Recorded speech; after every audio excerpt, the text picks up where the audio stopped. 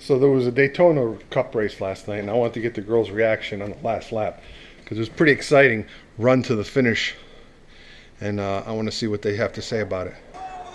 All right, here they come down to the finish.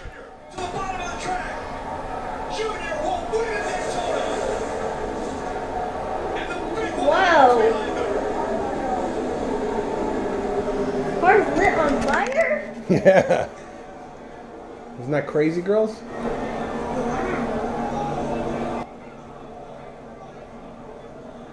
Did the car that won get injured? Nope. Well, whose car is that? That's some back marker, Austin Dillon. He's not that good. Isn't that car messed up? Does he have to go to the ER? We'll see. Who's that? Kevin Harvick. His car got messed up too. That's him right there. The guy taking that car. Yeah.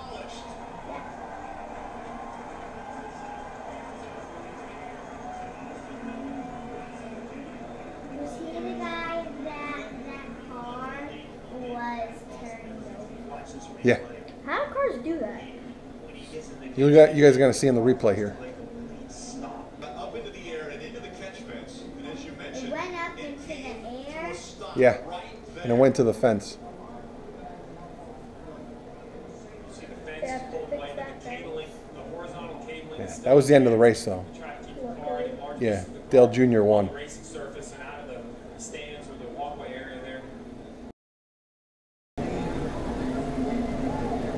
I thought he would have gotten injured.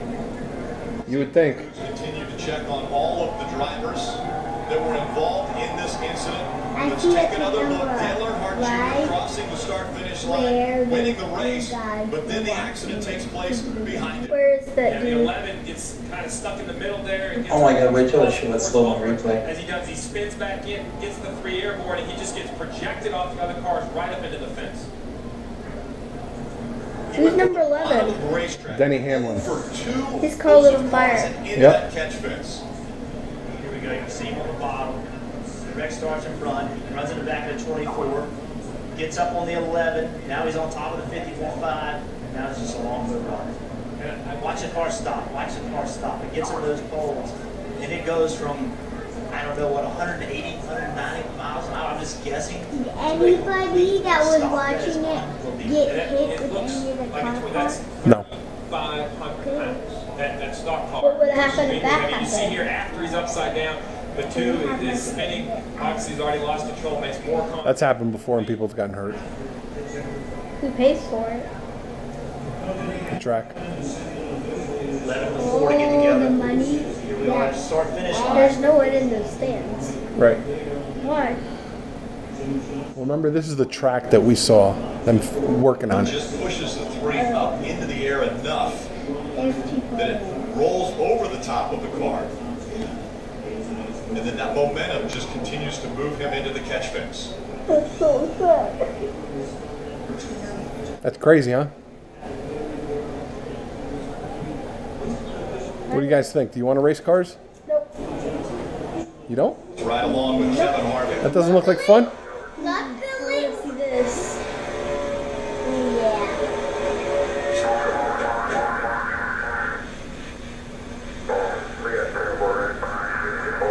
They have cameras in there? Yep. You heard Kevin Harvick. Luckily, when Daddy was a dirt track racer, he didn't Just get line after That's line right. of car pushing everyone through there. Take another look at this real time.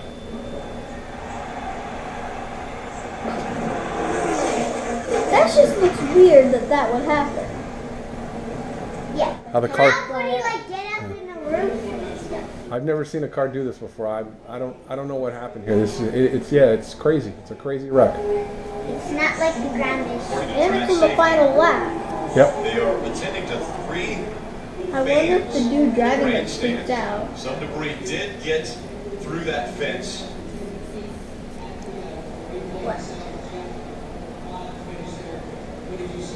One of the most amazing things I've seen tonight, and we've seen a lot of incredible things, but one of the most amazing things is when that crew pulled Austin Dillon out of the 3.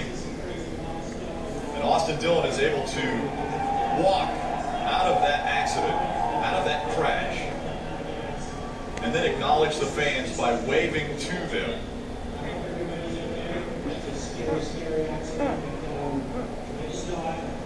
A lot of cars involved as they have crossed the start-finish line.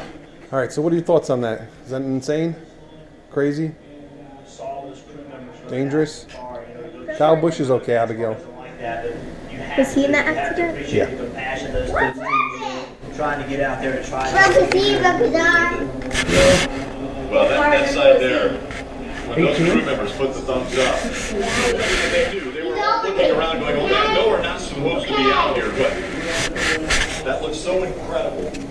You ready for some more Ryebreads? Yeah, me too. Just click over here to check out our family's journey. We're a family of 4 here in Charlotte, North Carolina. Just providing some daily entertainment on YouTube. Hope you enjoy it. Thanks for watching.